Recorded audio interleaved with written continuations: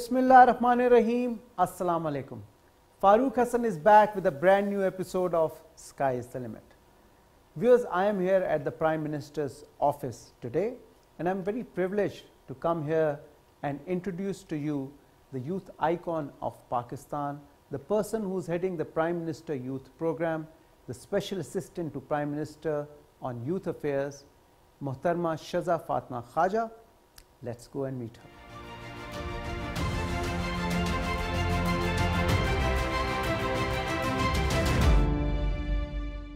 Assalamu alaikum, Shaza. Thank you very much for giving us time. It's a real honor to be here with you. As I told you, viewers, Shaza Fatima Khaja is an MNA, member National Assembly, parliamentarian, and she is the Special Assistant to Prime Minister on Youth Affairs, Prime Minister Youth Program, and above all, she is an icon who is representing 68% of the population of Pakistan. So this is a big responsibility on her shoulders. So let's talk to Shaza. Let's get to know her better.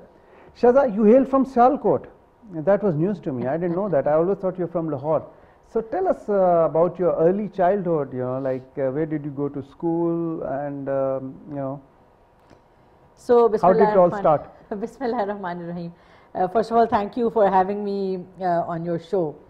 So my parents, my grandparents, they all come from Sialkot, and we still have family there. We visit very regularly. I was born, interestingly enough, in Murray, and okay. My father was posted there at that time. He was AC Murray, and that is where I was born. And then I spent the very early years, the first 1.5 years in Faisalabad, where he was then posted. Oh, okay. And but then he was posted as DC Sahiwal. So that is where I began my schooling. Okay. So my first school was nursery and kindergarten was Convent Sahiwal. So you've been all to these cities of Pakistan. Yeah. So we've lived there. Lived there. So then 1992, I think we moved to Lahore, and that is where then stuck with Lahore, and that is where I did my schooling, my college, university. So basically I've grown up in Lahore, studied in Lahore. Okay. And that is where I've been since. Okay. And so were you a naughty kid or active in sports? I was apparently, according to my mother, I was quite a crybaby. Okay. And but things, so I still remember in nursery when I used to go to school, for the longest time, almost 6 months, someone would accompany me in the class because I would otherwise throw a tantrum and I need company and I need someone I know. Someone I know. So that is where it started, but it, I think, changed quite drastically down the line. And when we came to Lahore, Beacon House was where I started my education, continued my education in Lahore. And yeah, I was quite a... Were you a bright student? Quite a naughty kid. I was bright, but I was also... Naughty at the same time? At the and same a lot of quite friends? a problem for my teachers. Social? A lot of friends, a lot of sports, a lot of going out with friends. So yeah, I've had quite a ball. Good youth. Quite a ball when I was young. So what about, which sport were you the best in? Like, where did you excel? So, I started playing table tennis when I was in the secondary school, and badminton as well. We used to play throw ball there. We used to play netball, basketball. It was an all-girls school where we quite concentrated on sporting activities. I was in Beacon House, Liberty campus. Big campus, unlike the new schools that keep popping up around the corner now. So they had a good ground, a playing field.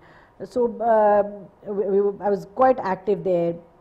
Then I went for my A-levels. I went to LGS, and I was a sports captain there for 2 years. Oh wow! Yeah, so I've been a council member throughout actually. So my first sash that I got as a council member was in grade 2, and since then I've been part of the student council, student teacher's politics. pet. To some extent, yes, but I was quite naughty as well. Okay. So it would really they depend had to on keep the you teacher. under check. Yeah. So, for example, my Islamia teacher in O levels, I would also bunk classes for sports, not a good, icon over here. But she would always say that, Shaza, you bunk so many classes, you will get a D in your O levels, and you know what D stands for? It stands for donkey. And that is what my Islamia teacher would tell me every week. And you remember that? And obviously, I will forever remember this. But we also had, teachers who were really supportive, but because at the end of the day, I did complete my work. Yeah. And I managed to get straight A's, and I went up to her and I said, I got an A in Islamiyat, so thanks to you, but If you wouldn't have encouraged me, I wouldn't have absolutely, gotten it. absolutely. I think my teachers have a lot of role to play in your grooming. in my grooming, in where I stand right now as well. So you're part of that lot of young parliamentarians, and especially females we've seen over the last decade in the parliament. Any of the parliamentarians was with you in the school? Any of the people we know? I was very young when I joined. I was 25 when I started off with the parliament, and I was the youngest member. Oh, okay. Very few of my colleagues were my age. Oh, okay. Most of them were at least 4 to 5 years, elder to at least 4 to 5 years elder to where I was. Okay. So yeah, it was quite a cultural shift as well when I joined politics. Yeah. So we will come to that later. So O levels you finished, and then so then A levels.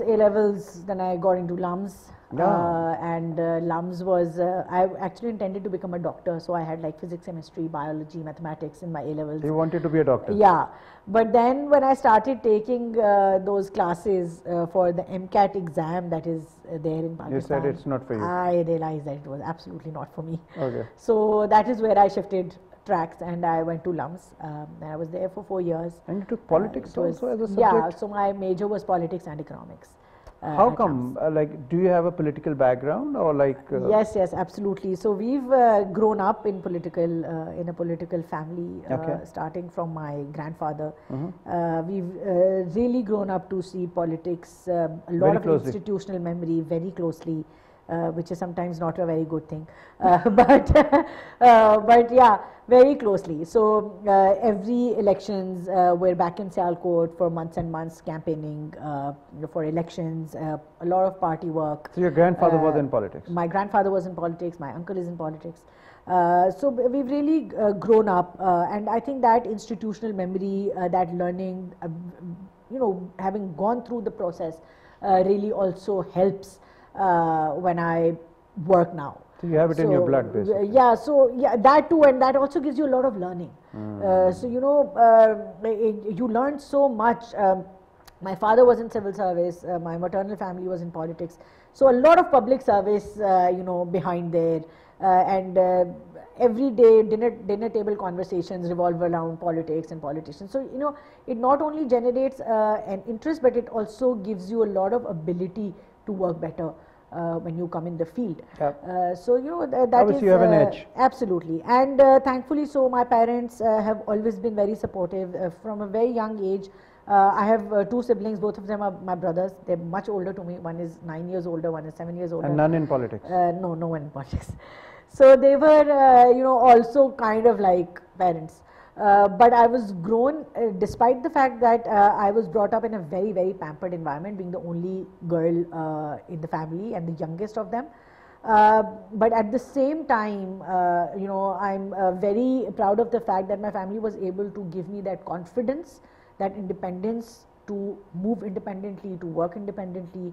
I would be allowed to, I've traveled almost quite a few. Yeah, I was reading your profile. Countries. You've been to with the parliamentarians also. Absolutely, I've traveled alone. The first time I traveled alone was back in 1999. I was 11 years old, and I traveled with family friends. So that's when I traveled alone for the first time. We went abroad to England. That kind of encouragement, support has always been there from my family, and they've ensured that I am able to manage whatever situation I'm put in. So that coupled with fortunately good, I've been very, very fortunate, God willing, that with education, with the institutional, it becomes an excellent combo. So kind of, everything really kind of universe, It came together. Conspired and yeah. came together. Yeah. To So LUMS you sailed through. You had politics and you had finance also. Yeah, economics. Economics. Yeah. Yeah. And so then you decided to go abroad, is it? Yeah, but even in LUMS, I was I contested elections. The student body. Yeah, student body elections, and I was in that elected council as well. Oh, okay. Then we were part of those. At that time, we had protests for judiciary going on. So we led those protests as well during our LUMS time. So that was also quite a politically active time of my life. And there, you were asking about sports. There, I was a member of 11 sports teams of LUMS itself. So, I've really lived that time as well in every aspect. And yeah, thereon, as soon as I graduated, I went to Warwick, England for my master's, and I did my master's in international relations and global politics from there.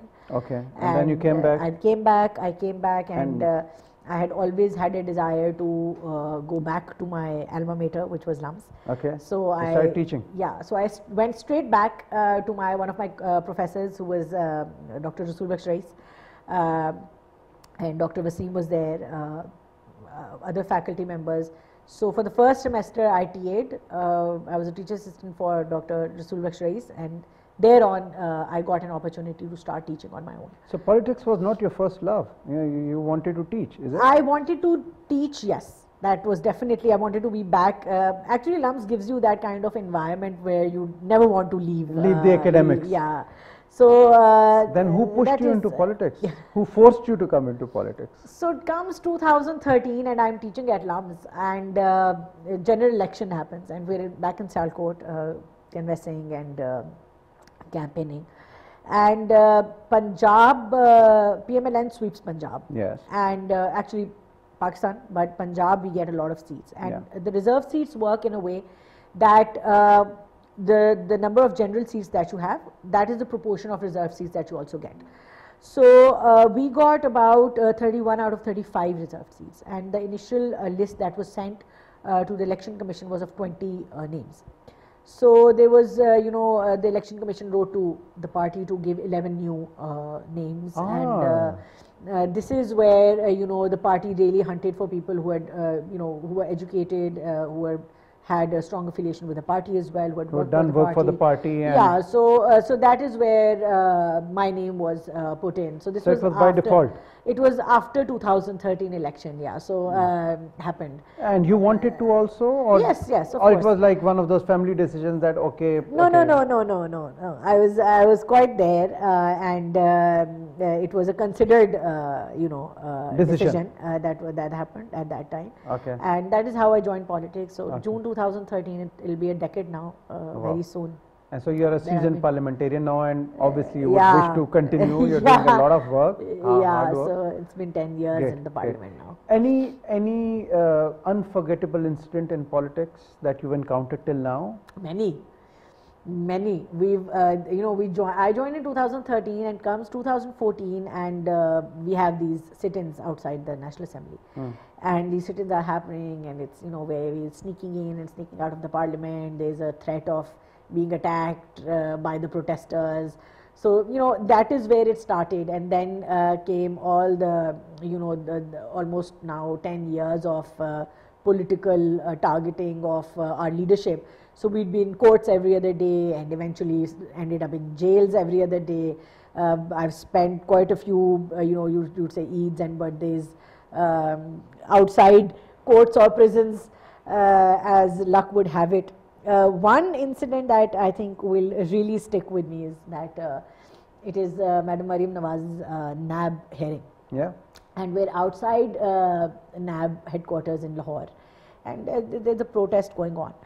And I'm sitting on top of this double cabin car, and on the roof actually, with a few colleagues, and all of a sudden we see that the police opens the water cannon, yeah. So the water cannons are opened to disperse the crowd. Yeah. And there's a complete stampede all across. Yeah. And water cannons are then followed by stone pelting and brick pelting by the police. So there's mayhem and all there's over. lathi charge, and there's mayhem, and there's chaos. And we're sitting on top of this That car, car. and a brick comes and it hits the car and it breaks the windshield. Right, so it's this big, and eventually I have a picture with that brick in my hand as well. And that is where I think the driver realizes that we really need to move. So he just starts moving the car with us on top, and the car is now going full speed on this, you know, on a And main you're on top of road, it. and we're on top of it. There's My nothing God. to hold, and we're sitting on top of it. The Mayor Lahore was sitting behind me, broke his leg. Somebody hit a brick on his leg. He fractured his leg. So people are getting injured all over, and we're going literally full speed. And I see policemen charging towards us, even on the moving car. And they're like, you know, hitting the car. They were so close that they're hitting the car with sticks. Yeah. And then comes a cylinder, you know, those tear gas? the tear gas cylinders. And they throw it, the shells, yeah. So they throw it from such proximity that it hits me in the leg. I still have a burn mark. It burns my leg. Yeah. It burns my colleague's arm. And it's a moving car and absolute chaos. And that is, I think, one memory that will That really, night you would have remembered for Yeah, sure. that is something that I think will really stick with me. I with also have someone making a video from quite a distance. And so you have that video incident on. Yeah. So it is quite a memory I that wish I will we have less of those events in politics. But I think it's a part of the game, and this is how it's part of the struggle that we have here, at least in Pakistan. Why did Prime Minister Mohammad Shehbaz Sharif Saab pick you to be the SAPM for PMYP? So last 4 years have been quite tough on all of us. Political victimization was at its peak. All of our leadership was incarcerated. Literally the first 2 rows in the National Assembly, which used to be the ex-federal cabinet, they were all sent to prisons.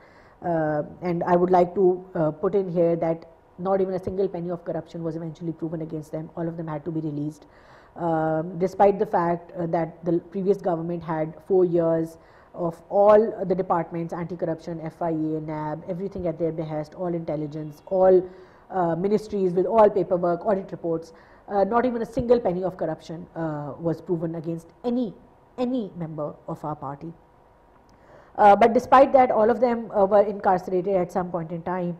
And we really struggled a lot, and I think that is where opposition was also a time where I got to learn a lot.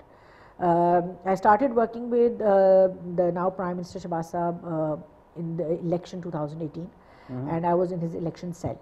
Okay. So managing the whole election, distributing tickets, I was secretary for the parliamentary board as well. So all the paperwork was with me. So that is where we started. I started working with him, and that is where he asked me to also stop teaching at LUMS as well, because working with him is a 24-hour thing. So 2018, I stopped teaching at LUMS. He's a demanding boss. Quite a demanding boss.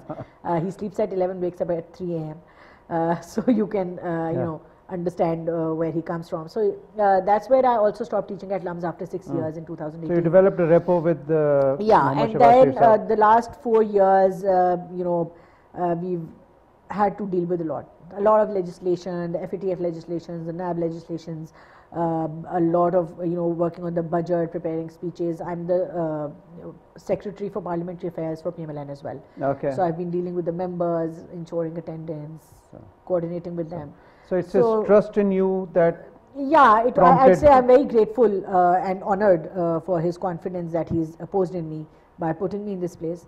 And maybe also because I'm one of the younger members that they have. Youth, the right icon for you. One of the, I'm not that young anymore, but still one of the younger members that they have. I would want to believe that I'm you. Great. Viewers, we are in conversation with Mohtarma Shaza Fatima Khaja. We'll take a short break. We'll be right back. Don't go anywhere. It's a very interesting interview. Stay tuned.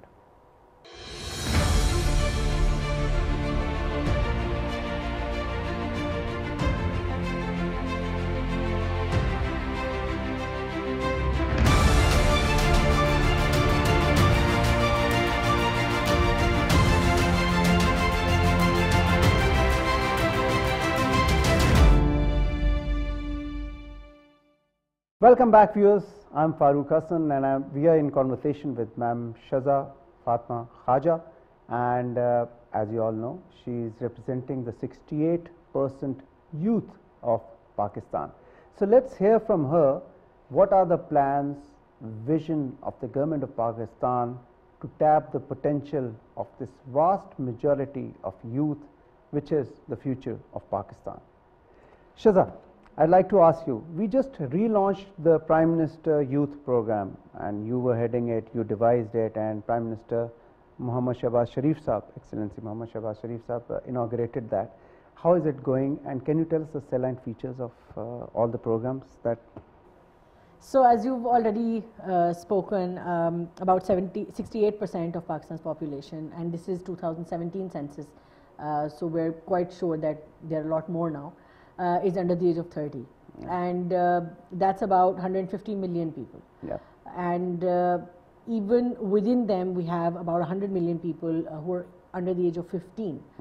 So we're kind of doubling our population every 15 years. So this is a huge chunk of population that we're looking at and we're talking about. And first of all, I'd like to say that they're no longer the future of Pakistan. The sheer numbers tell us that they're the present of Pakistan. They are now the present of Pakistan, and they're here. They're very much here. Yeah. And again, the sheer numbers also tell us that until and unless we channelize their abilities, their energies towards positive, activities, so that they become the assets that they're supposed to be for this country. Constructive and positive. Yeah, constructive, positive, in mainstream economy, whether it's sports, but all those activities that contribute to the development of the country. Until and unless we're effectively able to channelize them, this number can also pose to be a challenge for Pakistan. Yeah. The limited resources that we have, whether it's social resources in terms of education, health, job opportunities, it can be a huge resource burden.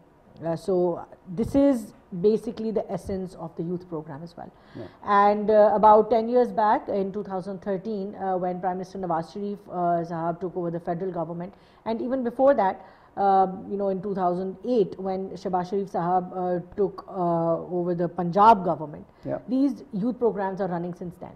Yeah. So Punjab was ahead of the curve. And they basically started quite a lot of programs, including the Punjab Education Endowment Fund, the e-Rozgar, the e-learning. I think the laptop was the most famous one. The laptops, absolutely. It made news everywhere. Absolutely. So that was the kind of the flagship program. So the laptop program, and then there were entrepreneurship loans. They were paid internships.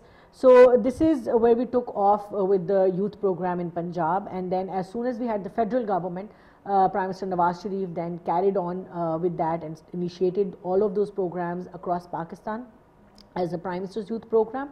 And we had similar initiatives in that. We had Qarz-e Hasna, which was the interest-free loan program, but this was a very targeted loan, and it was targeted for young people coming from underdeveloped areas of Pakistan. So it was a focused It was a very focused and targeted interest-free loan. And similarly, the scholarship program was also targeted for young people coming from underdeveloped areas of Pakistan. So what you're saying is that the first time that this started was in 2013. Yeah. And ever in the history of Pakistan, for the youth specifically. A specific youth program. And it emanated from Punjab. Yeah. Mr. Muhammad Shahbaz Sharif, who was then the Chief Minister. Absolutely. And then it was replicated in the federal, by the government of Pakistan under Prime Minister Muhammad Nawaz Sharif Sahab. Okay. Great. So this is how it actually started, and it was. I would also like to add here that it was actually the brainchild of Maryam Nawaz Sharif Sahiba, and she initiated it, and it was her brainchild in the federal government, where she then chaired it for some time. The uniqueness of this program was that this program and this office never held any budgets directly. Okay. So we were never dealing with the financial matters directly. So you were dependent on other ministries. We strategize, we coordinate, we give Prime Minister's vision to relevant ministries, and youth is quite a cross-cutting subject. Yeah. So we had to ensure that all the ministries were working, if they were synergized in terms of their efforts. So we work with the Education Ministry, the IT Ministry, the Planning Ministry, Sports, Environment, culture. IPC, Sports, Heritage. So all of this has something to do with young people. We used to have a youth ministry also, if I'm not mistaken. Yeah, but that was before the youth was devolved as a subject. Yeah. And that is why Prime Minister had to take a special initiative to ensure that there was an office for young people within the Prime Minister's office, and this is how the journey began. And this year we celebrate Prime Minister Youth Program's 10th anniversary in 2023. So it's been a decade of this program, and it's one of the only programs that actually, passed the test of changing governments. It was converted into Kamyab Jawan program during the previous regime, and they removed some of the programs and continued with others. And but the thing is that that kind of tells you the prominence, the importance of this program, and how well this program was strategized. That it's inevitable that anyone who comes in will have to continue. Yeah. So that first seed that was sown back in 2013 was so strong that despite changing policies in every other matter, we saw that the youth program had to be continued. Well, this is a reality. It is a reality now. And it's here, as absolutely, you mentioned. So absolutely, yeah. They're all here. That program had a certain initiative, and now in 2023, as under the directions of PM Shehbaz Sharif Sahab, the first program that we relaunched that was shut down for the last 4 years was the laptop program. And that's the first thing I think he thought of when he came to office as well, was to relaunch that, because we saw a lot of dividends during COVID. When COVID happened and pandemic happened, laptops were the only source. Zoom calls and everything. Yeah, whether young people were working, whether it was education, a lot of people, a lot of our young students were repatriated from foreign countries and had to take remote classes in their universities abroad. So we saw that this one single device was really the platform that was there for them in the toughest of times that the mankind has seen in centuries, which was the pandemic, basically. So, but have you done any tweaking to that program, or is it still the same one that was initially launched? This laptop, so the laptop criteria program, and all. Yeah, the laptop program is the same, because it was a merit-based program, and I would like to also mention here that it was also politically targeted in Punjab as well as in the federal, in the federation. And it passed all tests, all NAB inquiries, all anti-corruption inquiries. We hardly have any complaints because the portal is automated and the applications are online. So when you upload your degrees and students upload all of their information, we get an automatically generated merit list. So it's a merit-based scrutiny. Absolutely, and that merit list is then tallied with the manual merit list that's provided by the university as well. Okay. And the university vice chancellors have to sign affidavits confirming that this is the actual merit list. So that's a cross-check. So, and there's a cross-check as well. And there are multiple cross-checks at different levels that we've put in. And as a consequence, we were able to sail through all sorts of, tests, transparency tests that came on. Any complaints that were registered in the courts anywhere, very minimal. So it's a very, very transparent program. There's not even a single laptop where you can say that it was given out of turn. Okay. So we're very proud of this program, and we'll be relaunching this, and the Prime Minister will hopefully start the distribution next month. Oh, okay. Yeah. Okay. So it's relaunched, but the distribution will start. Will start next month. And the same criteria as you just mentioned. Yeah, as so this is one facet. So that was the one. That's one of the programs. We basically, I'll just broadly tell you that we basically operate under 4 verticals. So we have education, employment, education, employment, environment, and engagement. So these are 4 E's that we operate under the 4 verticals. Yeah. So so laptop is under the education program. What else is under education? So under education, the second program that we're looking into is, and we try to focus more on non-formal education. So it is more about skills trainings, boot camps, vocational trainings, technical trainings. We have NAFTA and NAFTEC and we have NAFTEC and TEFTAs. So we operate through them. Okay. But this is a subsidized program. It is a scholarship program for different vocational and technical trainings. Okay. And here I would also like to say that whereas we are focusing right now on more on IT skills and high-tech skills, because it's the need of the hour, the global economy is really changing towards absolutely complete paradigm shift globally, like we've seen. So these trainings are not only most in demand and most relevant, but I think that in order to keep up with the world, this is something that our young people really need to learn. So our major focus is on these trainings, but here I would like to point out that, you know, when Allah subhanahu wa ta'ala says that mehnat karne wala mera dost hai, any hard working person is a friend of mine, he talks about everyone and anyone, not just people who are sitting in offices, but I feel that, you know, people who have vocational skills, who are carpenters in our country, people with janitorial services, people who are plumbers, you know, painters, we have all sorts of expertise, we have welders, you know, construction, civil works. So all of these, the blue collar jobs that we have, these are as important as any other job that there might be. Mehnat mein azmat. Absolutely. You need to take pride in this hard work. As respectable, as dignified as any other job, and one of the slogans that we've taken up at this office is dignified blue collar jobs. So, you know, when we talk about decent work, we talk about giving respect, giving dignity to all sorts of you know, working professions, and we really encourage everyone to participate in these vocational skills trainings as well. Okay, and how that was my other part that I was wanted to come to.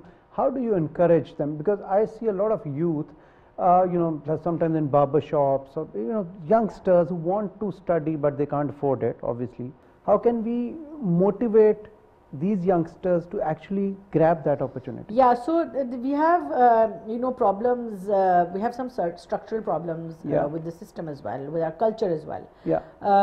We tend to stigmatize certain professions, and we tend to kind of give respect to other professions more. If I go in any developed country, if I've lived in the UK for a year, a plumber comes in and he or she is probably even better paid than the doctors and engineers. You can't get time from them. You know? Can't get They give 2 weeks in advance. Absolutely. So, you know, I think this is a cultural problem that is also holding our larger development back, where we as a society need to recognize the dignity in these professions, the importance of these professions. You know, I tell you, one day the janitorial services go off in this country and we will see how we survive as a nation. But right? Don't you feel that they are very well paid there, where you mentioned, like, yeah, that's where I was coming, okay. So that's the thing, right? So as soon as we start to remove these stigmas around these professions, and we get more and more people to participate in formal trainings. Now, this is also very important, that to be formally trained, to get that level of expertise is also very important. So our people also need to realize that it is, you know, it's good where they're learning through the Ustad Shagird method, where, you know, informally they get trained in workshops. But the more trained they get, the better levels of training that they get to, this is an investment in themselves. So this kind of awareness also needs to be there, that the better trained they are, the more expertise they have, the better paid they will be. And that is another way of the bottom to top way of removing stigmas around these professions as well. So, you know, more and more people need to come in, and one thing that we're doing to, you know, facilitate this program in this sense is that we're getting major universities with good label names on board on technical and vocational trainings. So we're taking on board universities like LUMS, you know, and NUST and IBA to come into these fields as well. Today, if you go into, if you go towards, you know, so you know, my carpenter should also be able to say that I'm an IBA graduate. I've done this and this level of degree. In plumbing from IBA. You know, globally we have PhDs in welding. We have PhDs in plumbing and carpenting.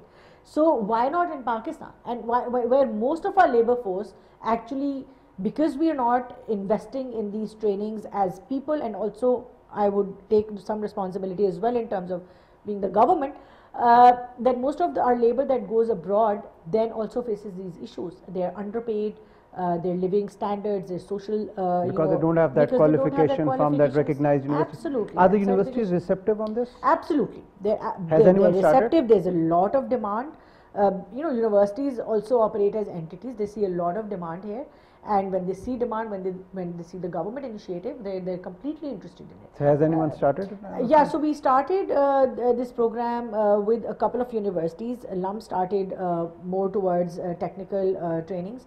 A couple of other universities also participated, but we, you know, intend to cascade this, and we take it forward and That's spread an it further. So amazing pilot initiative. programs are in process, but we hope that we will take it. And I will go take a step further back and say that we're also trying to institutionalize these trainings. So if you're in your secondary school, you should have that option.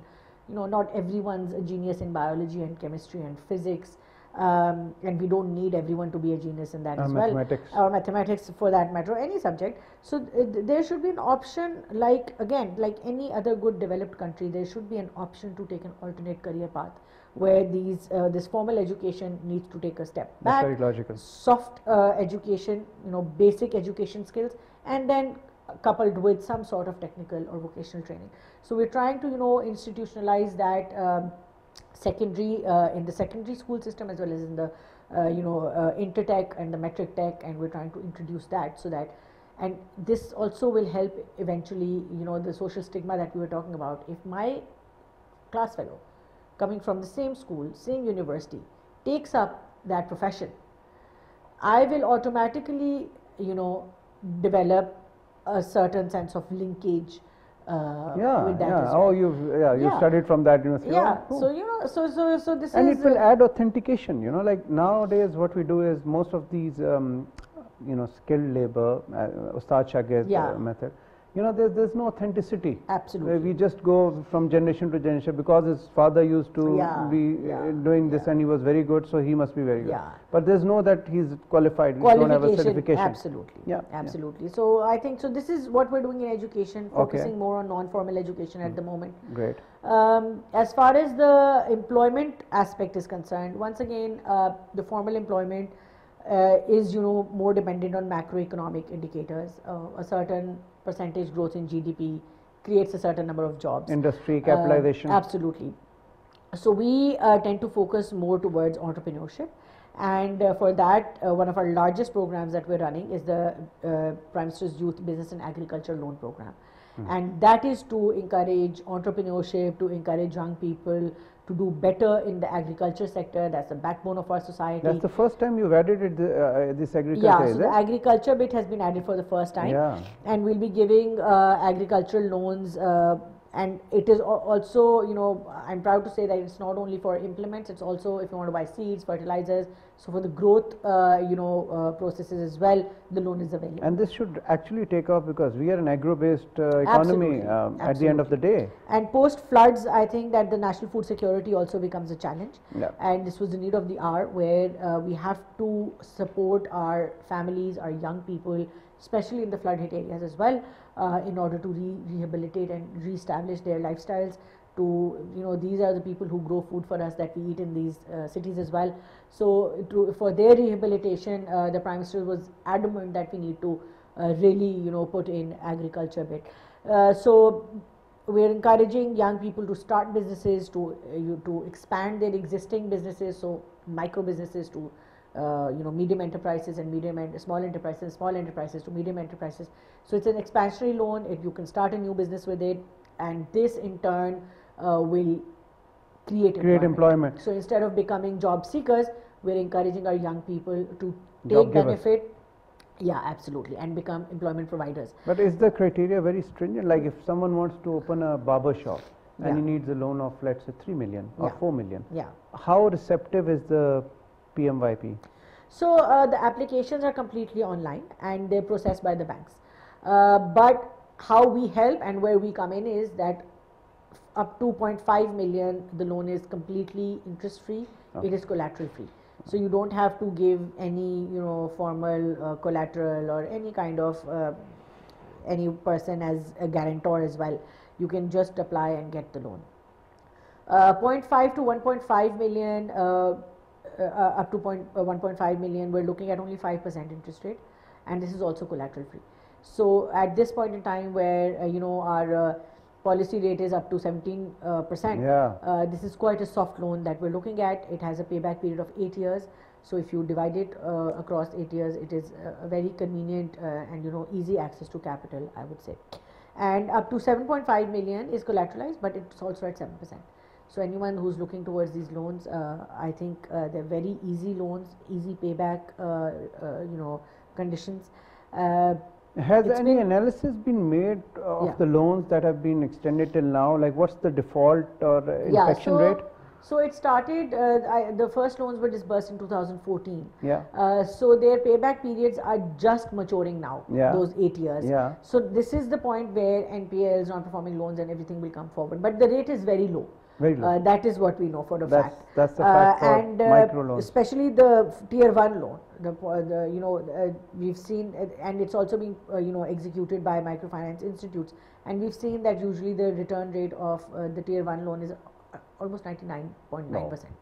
So these are interest-free loans, and people tend to not only pay back, but our people are really, they want to. They're good people. Upgrade they're good themselves. at heart, and they don't not only upgrade themselves. We've seen that once they've paid back their loan, they actually start donating to the same institutes as well. And we're talking about street vendors. We're talking about vegetable sellers. We have success stories. We have success stories, and they're actually paying back to the community.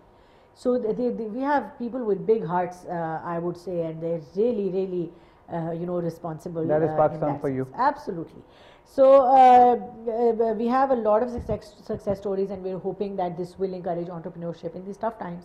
We are looking to help our people get out of tough situations. And so if there's a genuine case and he goes to the bank and his application doesn't get approved, is there any way that he's genuine, he can prove his credentials, and he really wants to do something?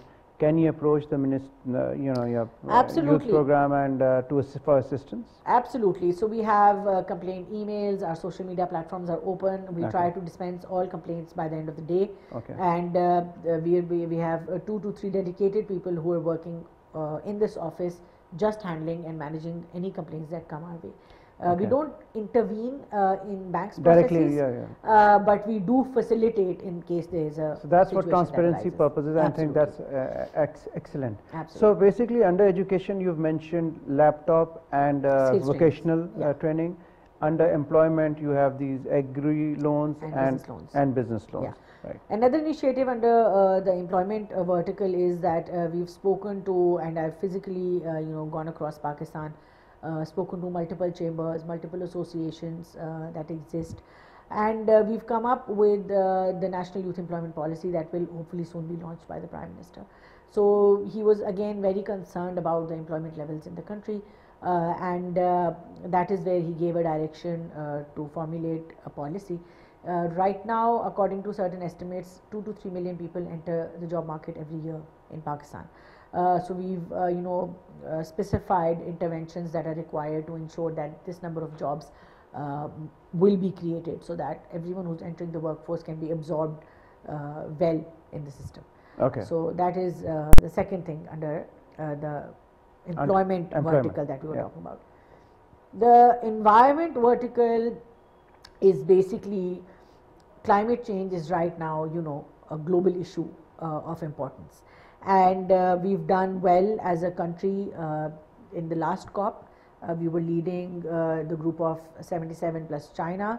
We were able to bring the loss and damage cause on the table, agreed by all the global powers.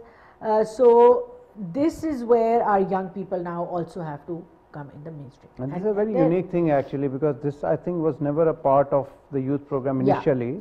And this was a subject which was not that much focused upon also before, but now this global warming and climate change, and I believe that Pakistan has suffered a lot because of this climate change, and without contributing to the causes of this climate change. Absolutely. So we emit 1% of total carbon emissions globally, and yet we're one of the most vulnerable countries in the world. The last flood disaster that Pakistan saw impacted 33 million people, and the damage goes into somewhere around $40 to $45 billion. So this is quite a devastation that we're looking at, and young people really have a lot to say. And not only do they have a lot to say, but it is them who will have to change and turn the things around now. We need behavioral changes, we need societal changes, we need to work on energy conservation, water conservation. So on the conservation side, there's a lot of effort that needs to be made. Then we need to convert towards responsible usage of fuel, cars, we need to move towards electric vehicles, we need to move towards carpooling, we need to move towards public transport. So, you know, these are the things that are required. So, for this purpose, in order to engage more and more people in this, we have made the Green Youth Clubs in about 137 universities across Pakistan. These are public Green universities. Youth Club. Yeah. Okay. So these clubs are basically all over Pakistan. These 137 universities. Yeah, okay. All public universities under the HEC. So we have focal persons in every university. You know, where we're engaged in their trainings, we're monitoring their activities, and I am now trying to encourage them to do more than just. I mean, it's very important to plant trees and keep your environment clean. But I do feel that this is something that we used to do on in our primary schools as well. So on a university level, we're trying to encourage innovation. We're trying to encourage, you know, new methods. We're trying to encourage to conserve green, energy. Green products. You know, we have a young person who's come up with this filter that you can put in front of any tap, and it will start filtering water for you and make it drinking water instantly. Filter. Absolutely. We have people working on recycling. We have people who are working on rainwater conservation. So, you know, we need to encourage innovation, we need to encourage new ideas coming from universities, and we need to move beyond just writing research papers, and converting those researches into actual action, into products, into policy is something that we're focusing on. I must share with you, Shaza, there was a Gilgit-Baltistan road show just think of 1 week back here in the National Library. And there were youth from Gilgit-Baltistan, students, 6th grade, 7th grade. And the innovations they've come up with, I was amazed. And Gilgit-Baltistan is going plastic free. You know, they are on that initiative and they've progressed a lot, you know, like almost done with it. And so our youth has that potential. We need to tap it and give them the direction. Now what you're saying is a very specified, focused area. Probably none of us at our ages thought about it. Absolutely. But now it's a possibility with all the internet available and the awareness levels. I think that's a move towards the right path. So in this aspect, we've also launched the National Innovation Award, and we've opened applications. First round of applications is done as we speak. 250 people have been shortlisted, and they'll be completing their first training today. Today? Yeah. Okay. So the idea is to get most applications in. We will shortlist 250 people who will be trained to, you know, refine their business ideas, to learn how to pitch their ideas to investors, and then these 250, the cohort of 250 will pitch eventually to a final jury who will shortlist 50 of them. Out of those 250 projects. So those 50 will get $1 million rupees in you know, in financial as a financial reward to invest in their product. They will get $1 million rupees worth of incubation through our different we have BICS and ORICS and National Incubation Centers, and eventually we will ensure an investors connect where we at least develop a prototype for as many ideas that we can. So we're running 2 rounds of this. At the end of the next 6 months, we should have about 100 such ideas that have been financially awarded, incubated, and in the process of execution. Absolutely, it's happening as we speak. I believe that even if I get 5 out of these hundreds to actually commercialize, and even 2 to become unicorns at some level, I think it will be a great achievement that will come out of this. So these are just ideational stage projects, but we are adamant to ensure that we do their hand holding and we pull them through the whole process.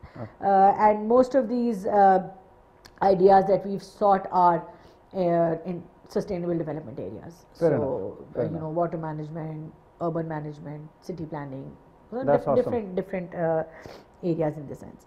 So that is what we're doing for environment. We'll be holding national conferences and pre-COP events as well soon.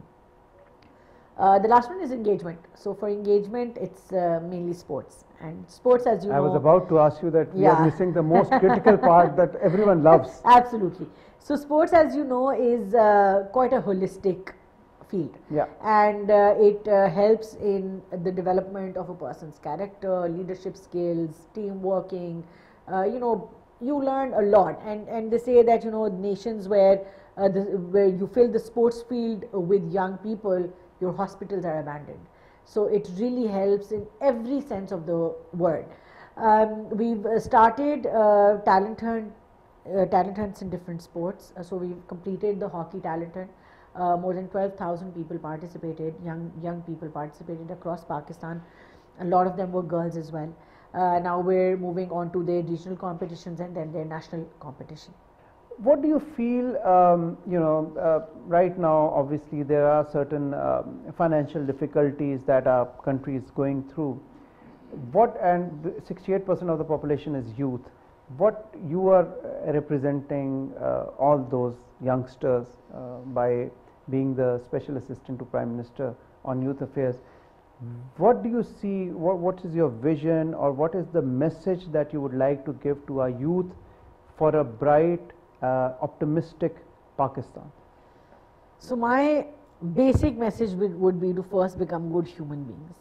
And I would say that we really need to go back to our cultural roots where there was a sense of respect, there's a sense of love and affection for your younger ones. And very basic things need to be, tweaked. So just, stop littering around, for example, and you will see a change in the society. Educate, if you're educated enough, only a very small percentage of our young people actually get the opportunity to get to universities. So if you're educated, maybe you want to teach another person, maybe you want to hold hand and bring other people, help kind of people, that social mobility that we've got, and we need to provide that for as many people as possible to climb that social ladder, to get out of their, not only those under abject poverty, but also everyone needs that hand holding to take a step forward. So we need to really develop a culture where we pull each other up instead of pulling each other's legs, essentially. So that is, I think, something which is very essential on a national level. That sense of responsibility needs to be inculcated, where we ask for rights, where we are always protesting for our civil rights, for our basic rights. We also need to realize as young people our responsibilities, and those responsibilities really start from our homes, where we start encouraging, gender is quite an issue in this country. 50% of our population is women. Most of them are left out of schools, left out of workforce.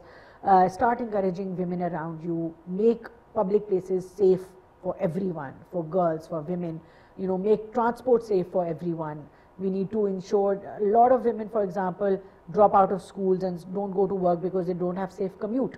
That's one major reason contributing to holding women back. So, we really need to create a society where everyone feels safe to step out of their houses, to get into public places, to play in the parks, to go to shopping centers, to sit on a bus, to sit on a train.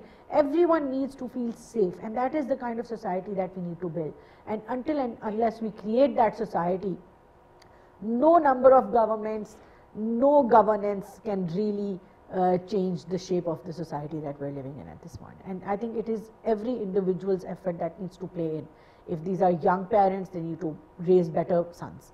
If we are young, students, we need to be better students. We need to be, if we are young teachers, we need to be better teachers. We need to train our students better. When we were students, when our parents were students, we used to have ethics classes. They used to have, they tell us they used to have civics classes, ethics classes. We never grew up with that. But we still had teachers who were good mentors, who would tell us right from wrong. Today we feel that the education system is failing us overall. Commercialized. It is commercialized. It is failing us as human beings. It is failing us. So we really need to become first and foremost better people, and then comes the issue of we need to be educated, we need to work, we need to contribute to our economy. So this is, I think, one single message that I would like to give: to become better human beings, to ensure safety and security of everyone around you, to encourage people, to pull people up. Whatever profession you're in, whatever capacity you're dealing with another human being, just be better at that. And I think that is something that is going to really turn around the system overall. Great, Shaza. I think the crux that I've gotten from what you've said is that one is ownership. I think we need to own our country. We need to own whatever we are doing. We need to excel at that. and secondly our identity. We are what we are because of Pakistan. Yeah. And you know, we need to make sure that we give our best to, you know, upbring Pakistan to that level where it is competitive amongst all the developed nations, right? Yeah, So absolutely. Shaza, I wish you all the best, and I hope and pray that you continue coming up with newer initiatives, you know, expanding this youth program. Pakistan, 68% of the population is young youth, and you know, we need to focus all our strategies, all our plans, all our goals around that. Absolutely. And you are leading that initiative, so a lot of responsibility on your shoulders. I wish you Godspeed. Thank you so much. Thank you very much for your time. Thank it was you. really very nice, you know, having a chat with you. Viewers, with this we come to the end of this interview. Inshallah ta'ala, I'll see you in another exciting episode of Sky is the Limit. Till then, Allah Hafiz.